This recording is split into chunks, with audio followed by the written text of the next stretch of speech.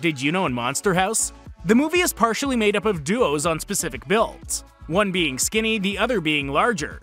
The two main characters, DJ and Chowder, have one of them being very thin and the other a bit on the larger side. Then there are two cops, Landers and Lester. Again, one skinny and one a bit more round. Of course, we then have the very thin Nebbercracker and his deceased haunting wife, Constance, who was shown to be rather obese when she was alive. If you love animated movies, subscribe.